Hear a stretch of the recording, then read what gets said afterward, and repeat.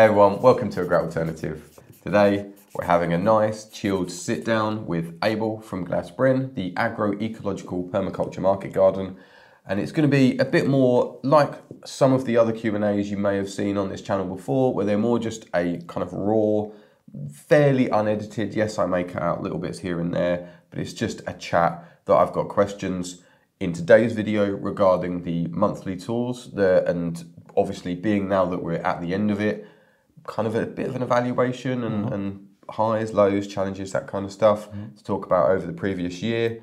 Obviously a bit about the future, as well as some questions from yourselves. So questions that people have put either in the comments below of the previous videos or when we've done shout outs on Instagram and things like that. So I suppose we can get started. Where should we start? I suppose evaluation over this previous year. So let's start with some highs and lows, some challenges. So first of all, some highs and lows. What were some of the high points of the previous year along with some of the low points? In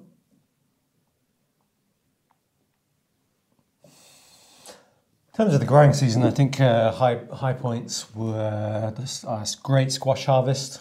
I think of our pumpkin harvest. We had a really good year for that. And a low point, probably the toughest part of the growing season this year was a dry spell that ran for quite a long time. Kind of, I think it was like most of May into June. Just a long time of every evening watering and keeping everything watered. Thankfully, we had quite a bit of help from volunteers coming in the evening to help out. So yeah, through that busy May, June time when you've got loads of planting to do, it was super dry, so there was also lots of watering. And the annual stress about water supplies and having enough. And so, yeah, obviously there's the big high of the big news that we received in July that we would become stewards, tenants, custodians of this amazing place, Lord's Park. That's the big high of this year. That's kind of an ongoing high ever since July. So yeah, knowing that we've secured a long-term future for Glasbren on this incredible, majestic, beautiful piece of land, and the excitement of what we can do here as a project and with our community. So yeah. Excellent. And you kind of touched on it there, some of the challenges. What have been some of the challenges that you faced this year? Have you got some, maybe say top three or something like that? A few kind of the key challenges, and also how you overcame them. What maybe you learned along the way that you might not necessarily have known before, or something you tried out that then succeeded? I'll mention water again. Water was the big thing that I don't know if we overcame it, but we survived and the plant survived. So the big lesson from that is, as it is every year, like we need to store more and more water. There's plenty of rainfall in Wales. It's just harvesting it really is the key thing. And that's something I'll bring into this new project is like never again will I want to feel like we don't have enough water. So that's something to get in ahead of time, is like getting the water supply in place first before you grow a gargantuan amount of veg. Thankfully we have the backup of mains water, but obviously we don't want to rely on that because it's expensive, and it's also, that's draining, aquifers and limited finite water resources. So we want to be harvesting the rainwater that falls on the land here and keeping things in a closed loop on the farm. So the question was Challenges that you've overcome. Probably like a lack of kind of people in terms of staff. Like I was doing a lot of it alone this year in terms of like the running and organising of the place. Steph, my co-grower, who I've been growing with for 4 years, he unfortunately had to move on from like day-to-day working on the land. So he's still a director of Glasbren, but he unfortunately wasn't able to carry on working on the land from April onwards. So just as that dry spell began, I kind of found myself solo responsible. So, but again, like we have this incredible volunteer community who really rise to the occasion and when asked. So, but yeah, that's again something to learn from is to try to have people in place to spread the load, because it's not resilient for it to rely on one person. Because if I was to get sick or get injured, or which I did, that was another challenge, was I got not a broken rib, I really damaged my intercostal muscles in the same April-May time, somewhere around there. So I was also doing that period with severely damaged ribs. So if I look back, it's kind of crazy to think back at that time, because there's a period where I was writing the proposal for this in a very short 3-week window, doing the watering, doing all the planting, and had a very damaged ribs at the same time. So yeah, it's crazy to think back at that time. Thankfully made it through. Yeah. So I think especially with where we are now and how much has changed over this year, and how much things have changed that we weren't necessarily thinking about. Like, yes, in one sense, the monthly tour videos, once you told us about moving here, it became a bit tricky to do a monthly video, because not much was happening as opposed to what would happen. But obviously with everything in mind like that, taking what did you learn? Yes, over this year, obviously over previous, you've been there, 7 years now at the old Glasbren? What have you learned there that you're now going to be taking into this site here? I mean, there's a lot that really worked well over there that I will take into this. So a lot of the approaches we took to growing are very scalable and kind of solutions. So, for example, you'll remember how we lay our beds on contour, with kind of level ditches in between, full of wood chip that absorb water and create great habitat for beneficial fungi, store water. So that's a practice that I would take through now to any piece of land, is to work with the contour lines of the hills, because there's very little truly flat land. So most land has some kind of contour to it. So working with that, trying to store as much water in the land as possible.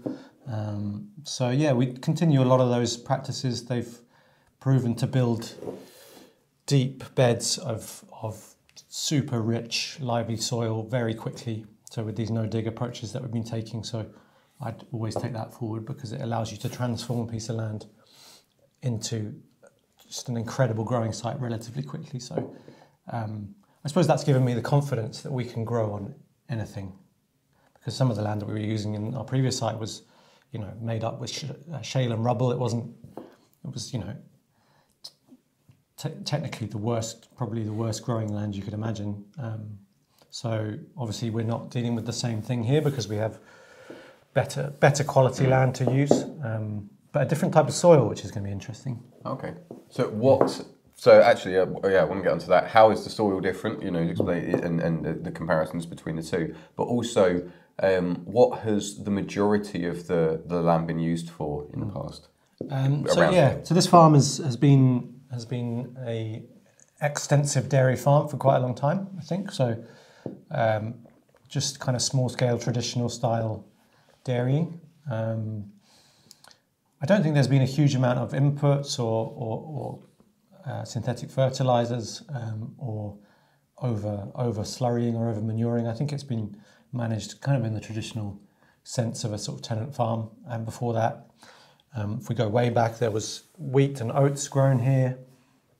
It was it was a mixed farm, producing lots of different types of food. There's evidence in the historical documents of it contributing to the war effort, growing food, potatoes, pulses, grains to contribute to the war effort to help feed the nation. So it was really a mixed farm going way back. So the land's in pretty good shape, really. It's not overly compacted. What we're dealing with here is so different in terms of soil. So our old site is a very heavy clay, white clay soil. Here we've got red sandstone soil, so the soil's very red in colour. It's got a nice little clay content in it, slightly acidic, but yeah, so it's kind of traditionally, I think, what's valued in West Wales for potato growing. So in Pembrokeshire, that's why A lot of potatoes are grown out there because of this red sandstone soil. So I'm really interested to see how it is for veg production particularly, and what differences. My sense is it might be a little less nutritious, but maybe easier in other ways, like the tilth may be easier for certain vegetables. So it'll be interesting. We'll see. And obviously it will change over time, Yeah. you know, when you put more nutrients. Yeah. Well, one of the commenters actually, thank you Ray Jeff for commenting about, he loved your idea that you mentioned in one of the previous months of taking, even if it's just a handful, obviously it might take a little bit more than that, but taking a bit of the soil that you've spent that time and energy and the nature has spent time and energy to add to, and you're going to start off a little bit of the pasture, a little bit of the growing here with that. Yeah, yeah. So,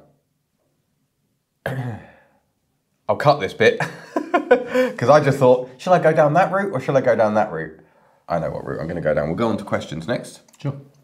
So, first of all, we're going to go with a question from, purely because he has commented on almost at least half, if not almost all of the videos that we've done, and has, when I asked for questions, has asked questions. So thank you to Ben Moffat for all your amazing comments and your questions so far.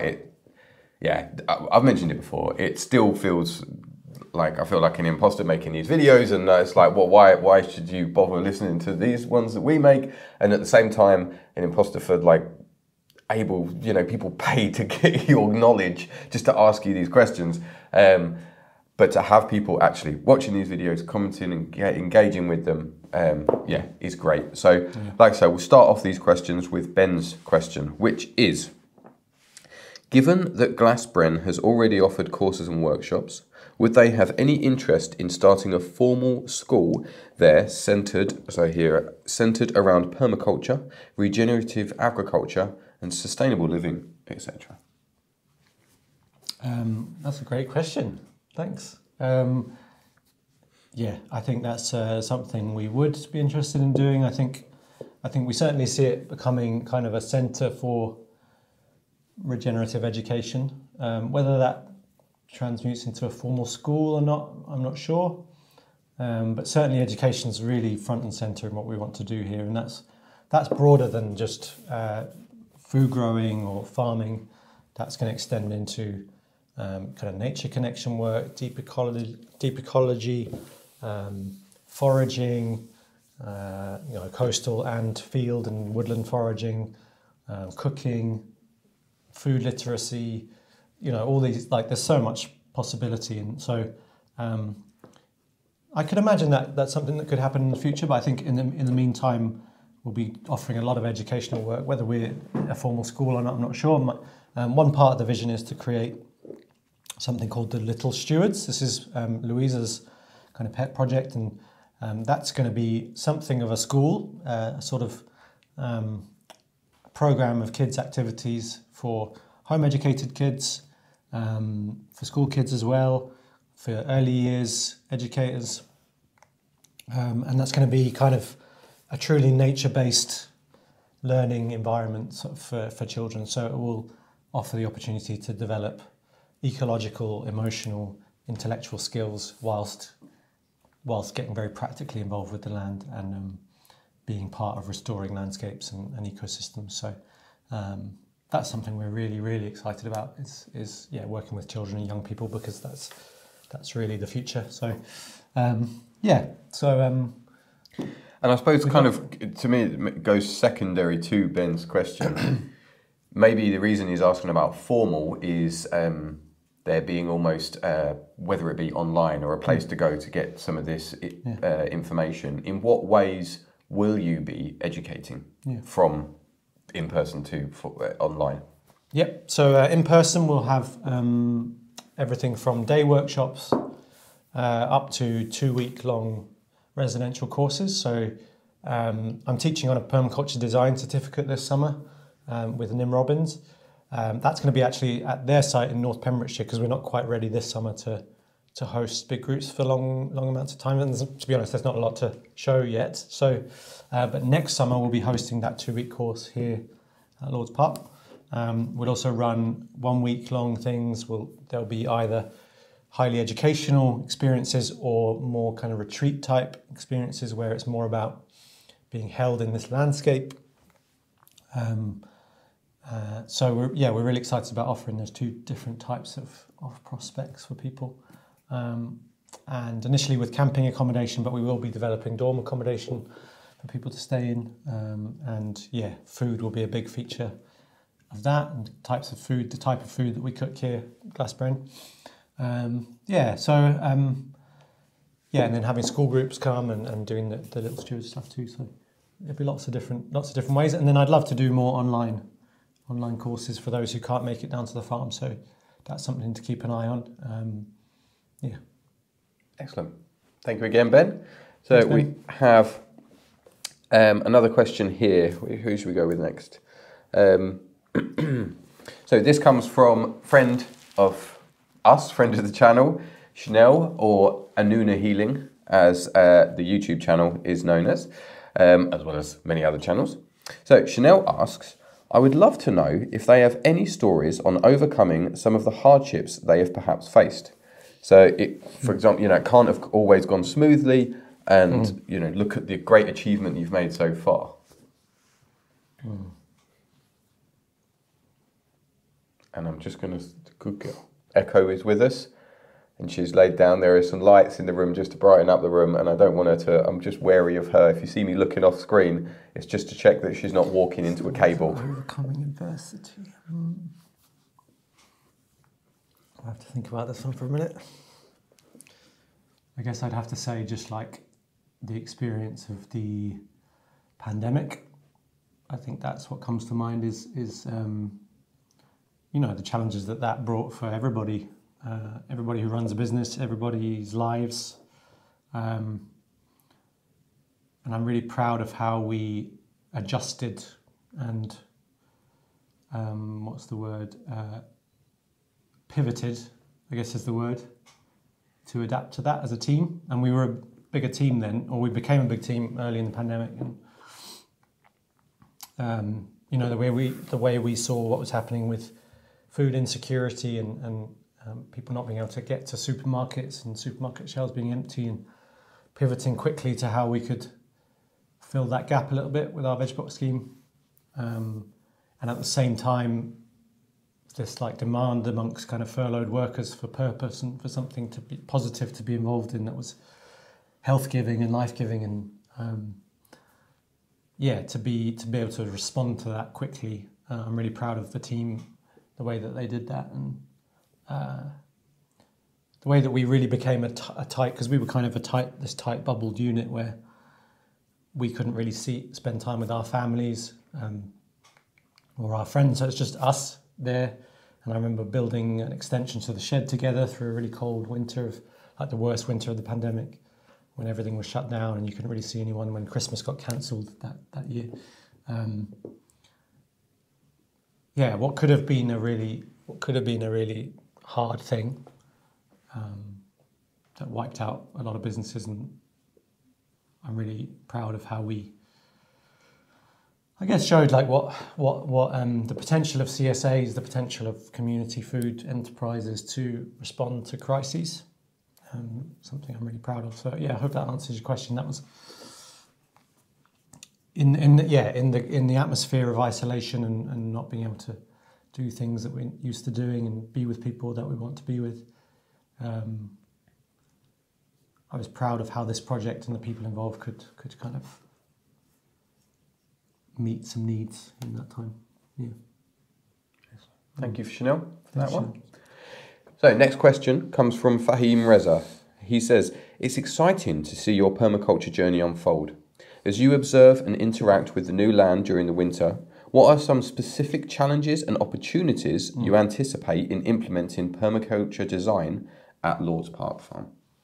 Yeah. So the main design challenges that I've identified so far would be wind, number one, massive one. We're right on the promontory of the coast, so we've got probably the worst kinds of winds you could imagine for this part of the world hitting us at full force. So that's a big one. So I'm thinking to the opportunities there in terms of agroforestry and tree planting for shelter belts, and in every system integrating shelter belts as a rule. Everything from big field scale shelter belts to smaller shelter belts that protect the market garden in a very close way. So that's one of the big ones. I mean, one of the big opportunities is I talked earlier about. I didn't.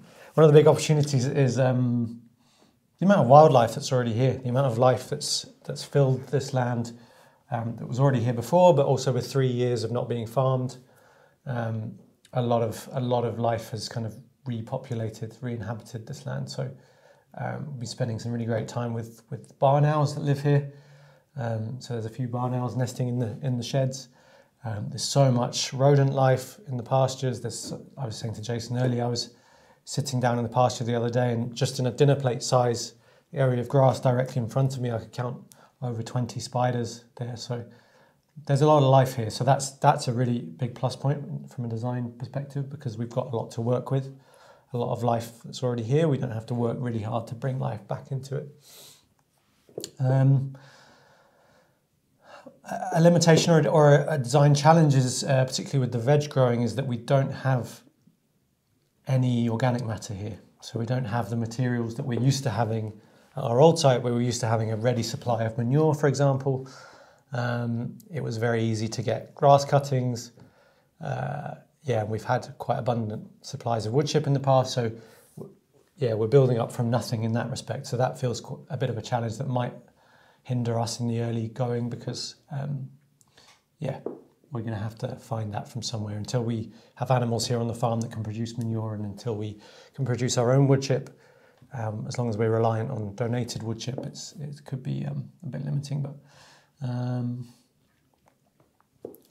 and then in terms of the people side of the permaculture design, just the fact that this farm is so perfectly situated for being a people-facing permaculture project. We have the Wales Coast Path comes directly through the farm, so people are interacting with the farm all day long, every day. There's a lot of, this farm means a lot to a lot of people in the village here, and in the villages surrounding here, because it's a big part of the history of the place, and the story of the place. So that's another big benefit, in the sense that this farm has eyes on it, it has a spotlight on it, and that gives us the opportunity to reach as many people with permaculture as possible. Yeah. Excellent. Thank you, Fahim. I'm probably speaking more than you want me to. No, it's fine. This a 3-hour I've video. got to just see. My eyes are terrible. So I think we're still good. Yeah, we've just moved on to the second card, so we're all good. So, no, all good. We're all fine. We're fine. Okay, so I asked everyone for varying questions, not necessarily broad picture questions. So I've got quite a specific question, and this one is actually from my auntie and uncle. Oh, hello. So this is Auntie Linda and Uncle Brian. They ask, so they were told to harvest potatoes after flowering, but they grew too quickly. Mm-hmm. Why do they bolt? So I think it's because they basically had not a great experience with growing potatoes last year, and this being one of the key points that Linda followed, and it didn't seem to work. So I guess answering that one, but also sort of helpful growing potatoes. So a bit hard to say without knowing kind of when you planted them, the way that you grew them. But generally speaking, if a plant bolts, it's because it's stressed. So a plant feels under stress and wants to replicate to survive. So it creates a flower, creates seed, essentially. So that's the same with any plant. So what you know by bolting is that plant is under stress. So it could be that they got too dry, didn't have enough water, and that stressed them, and so they bolted. That's probably the most likely scenario I can imagine. They could have been nutrient deficient. Don't know what your soil situation is, but yeah, generally speaking, as a rule, if a plant bolts too early, it's because it's stressed. So you need to look at why you think that plant might have been stressed, I suppose. So it could be weather, could be pest pressure, could be nutrients, could be water. And is that, do most of those relate also to potatoes? Because the reason I ask that is because I've only grown them a few times and had family members. And for example, like Alicia's mum grew them in bought compost from the shop. Yeah. Very nutrient-rich compost. Yeah. Put the potatoes in it. They bolted and did nothing else. Yeah, we grew potatoes in quite poor soil. And they did brilliantly. Yeah, I mean, it could be that there was too much nutrients, because potatoes aren't a sort of hungry plant. So it could be that there was just too much nitrogen, or too much in that compost for them. Yeah. So yeah, that's a sort of guess, educated guess, I suppose. Okay. Well, I suppose I was just trying to give you even more follow up. So I suppose again. Let's go. Keep it on potatoes, super niche. Do you have any kind of key pointers or things that have led to success for yourself in growing potatoes, whether it be varieties or ways of growing them? I would say with spuds, I've always thought carefully about frost. So frost damage is a real thing with potatoes in this country because we can have quite late frosts. So timing is quite key of when you get your potatoes in the ground. If you want to get them through the frost, they'll come back from a light frost. They won't, they might. If you find there's a frost and your plants all look dead and browned, it's likely that they'll recover from that. But successive frosts might really hit them hard. So that's something to be aware of. Generally, depending on what scale you're growing potatoes, I would always go with the no-dig approach to potatoes. Now, there's a few different versions of this. Some people might have heard of the Ruth Stout version. Or method, which essentially just means you're growing potatoes under a mulch of hay, essentially. So with all no-dig potato methods, essentially it's rather than digging into the ground and heaping up, the traditional way of growing potatoes has been to sort of stick them in a ditch and then heap up the soil around them and just keep heaping the soil, and that's a lot of digging and a lot of work, and does make the potatoes a little bit vulnerable in my view. So the no-dig method is essentially just sticking a potato on the ground, maybe on a layer of cardboard, and then just heaping organic matter on top of them as they grow. So that has two benefits. One, it feeds the soil, so you're building really, really great beds in the process of growing spuds. Makes them very easy to harvest. You can harvest them just with your bare hands. You don't need to dig them out, which obviously reduces the risk of damaging them with tools.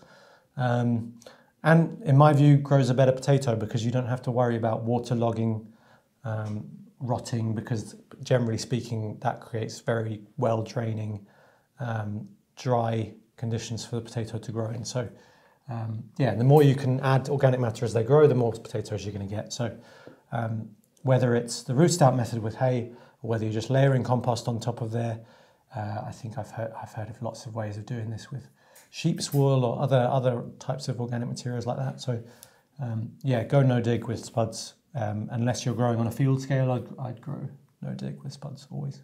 Yeah. Excellent. Okay, thank you, Auntie Linda and Uncle Brian.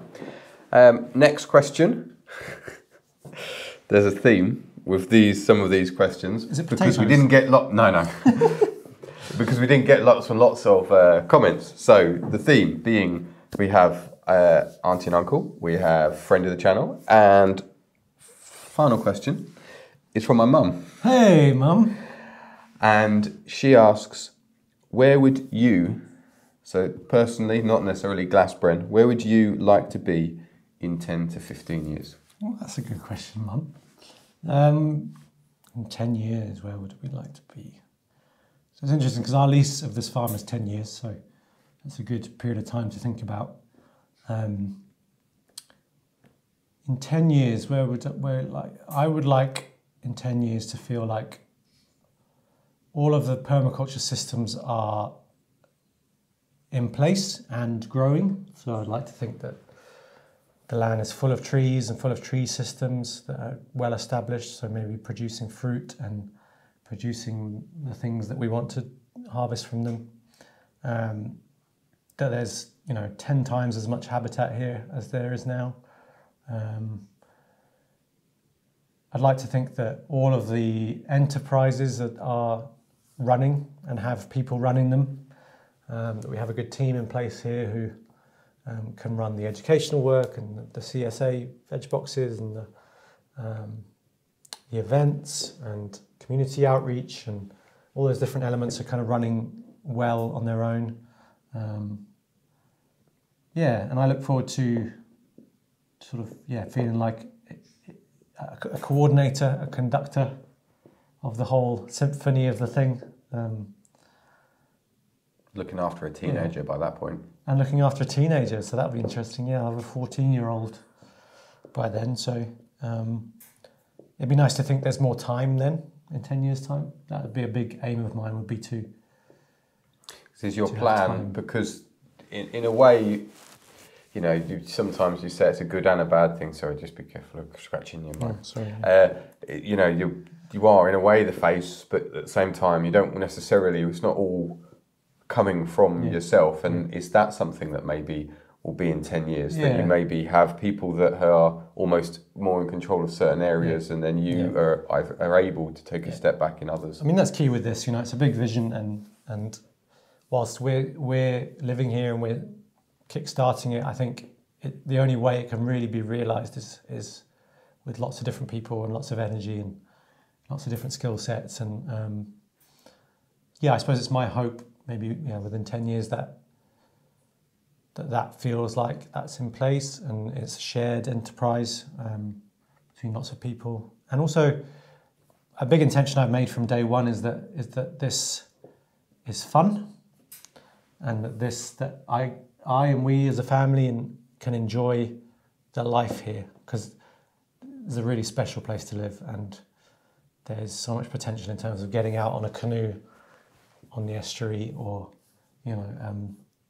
having horses and working in horse training, or just being in the land and camping out in the land, observing wildlife that live here. Swimming every day at the beach, just making sure that enjoying life is central to it for us and everybody that's involved. It's not just about work and not just about the project and the mission, and these things are really important to me, and I'll always drive towards them. But I know that to do that, I need to balance it with play and fun and life. Presence and mindfulness, I guess, too. Yeah. Sounds pretty good to me.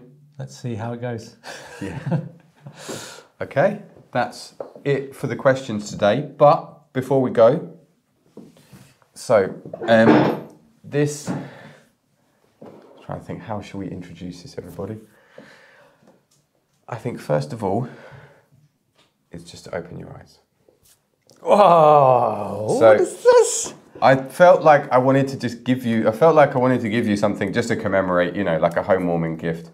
And the reason that this became, was like, yeah, that'll work, is because this is from the beach down at Lord's Park Farm. Do you remember when we were here filming the stuff that then ended up being the press release? I collected that on that day. And when we went home that day, you had to go out and get some bits and pieces for the move, and I went and sat at Bronhull and was weaving something. That's where the willow comes from. Wow! Yeah. Wow! The old place. Thanks, brother. All right, mate. Oh, look at that, everyone! Yeah. This guy's don't know what it is. Very quickly. Still not sure what it is, or whether it's a sculptural piece, whether it's.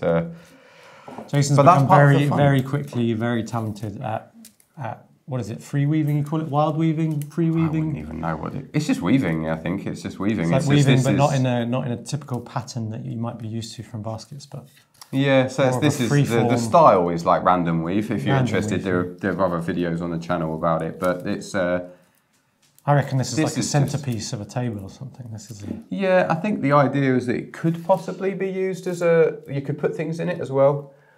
I don't think it's something that would be carried too much, because it's not super strong. Because of the way I wove it, it's a little bit delicate there, right? But it's beautiful, man. But yeah, I like the idea. When I found that, when it clicked, that I was like, oh yeah, it's from both sides. Yeah. It's something made out of both sides, and just something. So it's like the last site woven into the new site. That's beautiful. And if you're interested, they'll be available now. No, I don't have an Available Etsy for or anything. commissions. Yeah, available for commissions, one-offs. Yeah. Because already someone's asked me to do something twice, and I was like, I don't know. I don't know if I can redo redo a thing. Okay, but there we are. So for today, for the end, this is the last video of this year that we started out. We're going to be doing lots more. You mentioned about canoe videos. I am determined now to get this camera out on a canoe, out in the estuary, but also so many different more projects. Hopefully sort of smaller tutorials. I'm going to probably use it as a base maybe to do some kind of willow and weaving projects from here, so it might be more me and less Abel, as well as maybe some that aren't necessarily month by month, but whether they be tutorial or more story based about things going on at Lord's Park Farm or Park Park Arargloiz. Which is Welsh for Lord's Park. Still It's can't. a bit of a, it's a tricky one. It's a bit of a mouthful. Park Arargloiz. So, with that in mind, we are hoping that these videos are still watched by lots of different people in the years to come. And it's not that they just had a 1 year kind of time limit. So if you do have any questions for Abel that into the future, I'll keep an eye on this channel. So please put them down in the comments below. And if we get quite a lot of questions, then I could potentially just make a new video that is, again, just a question like this one, just question and answer based video. But other than that, thank you again. Thank you all for watching. Thank you everyone for the questions and everything, and for watching throughout the year.